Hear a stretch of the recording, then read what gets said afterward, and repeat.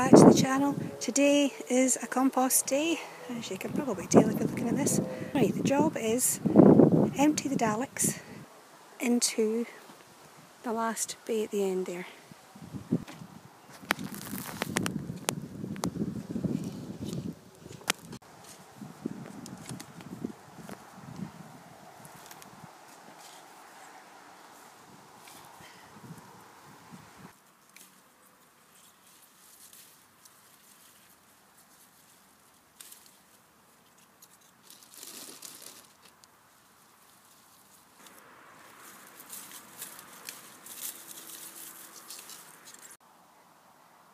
There are loads of peas here to pick, but if you see these, can you hear that? It's a bit papery. Leave a couple of them if you can, because let them dry out in the plant or take them home and dry them. That's your seeds for next year. You'll never have to buy pea seeds again. Yep, the snow peas are definitely coming to the end of their productive life, and they'll be added onto the compost heap to help with more soil life. And it's always a sad time for me. It's like a 50-50. 50% of me is sad. It's like saying goodbye to an old friend. You know, they've given us a lot of food over the summer. There's some in the freezer. We've had a lot of meals and soups. But 50% of me, if I'm really honest, is kind of glad, because it means I am approaching the time when I can slow down and not have to do quite so much in the garden. And that might sound lazy, but it's honest. Sadly though, the potatoes are not looking at their best. I'm going to have to start cutting these down. In other news, the beans are starting to appear. There's more down here. And it's like that with a garden, isn't it? When one door closes, another one opens right in front of you. Well, a door you can cook and eat, if you know what I mean. May I also present to you my first proper broccoli in a couple of years? Oh, happiness is without a shadow. Yet, there are a couple. I mean, I always show you the disasters. That one's not great. I don't care about the shadow. And there's one over there, which is looking worse, but still edible. So I'm going to cut all of them and take them.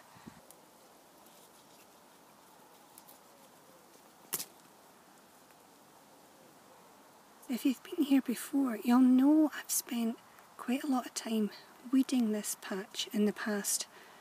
In fact, I think I've done it 2-3 times, and they're appearing again. And you know what? I'm not going to do much about them just now, because I've got too many other things to do. And I think there comes a point when you have to decide, am I harvesting? Am I tidying? Am I doing compost? What am I doing? Right now I'm doing anything to put myself as far away from that as I can, because it's a horrible job and I'm a bit sick of it already.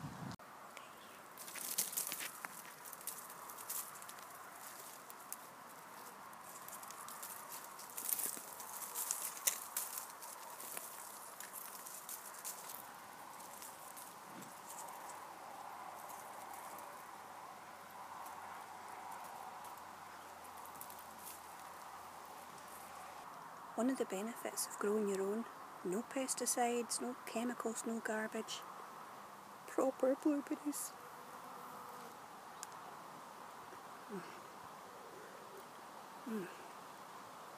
If anybody asks, I'm quality control, that's okay. Some will make it home. Maybe not many. What? They're good for you. That's not a bad wee harvest. Take them home. Now, no allotment visit would be complete without me giving you an update on dear old Lazarus. And here he is. He's actually growing. If you look really closely, here I believe will be a little cucumber. I'm really hoping we get some before the season finishes. Come on, Lazarus, you can do it. In other news, aubergines continue to,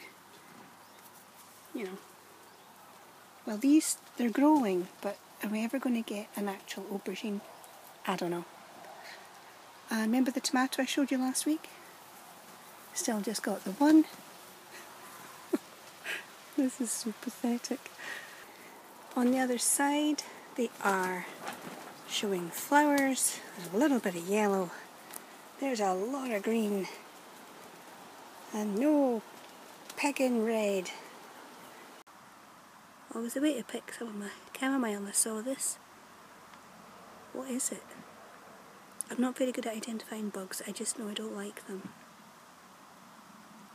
Right, I wanted you with me. I wanted to show you the first carrot that I'm going to pull out. If you've been here for a little while or you watched the video about how this all happened, because that is a saga. If you don't know, I'll try and put one of those little tags in the corner, left or right, I don't know. That calls for technical wizardry, but I'll do my best. But I spied this big one here. Hang on. Two here look quite good, but this here with the ant on it, get away. That looks quite good, doesn't it? Let's see what we get. Oh, please be good. Look at that. Okay. It's not the biggest carrot I've ever seen in my puff. Let's try this one.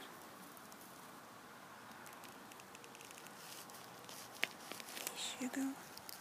That's a little better. Edible. Yeah. I always think nothing's a disaster in gardening if it's edible. Same as eating. I got some onions beside them. I grew onions round. Again, they're not huge onions, but if they're edible, that's a success. So after our wee trip, we got some blueberries, a little bit of herbs there, onions. I think they're meant to be big onions. I take them as spring onions there. The other onions, which aren't huge anyway, but edible. A couple of carrots, broccoli, potatoes, peas and some beans. Not bad. So did I get it finished? Of course not. To be continued. It's a big job and it was never going to be done in one visit. Next time we do a little bit more. And I'll see you then.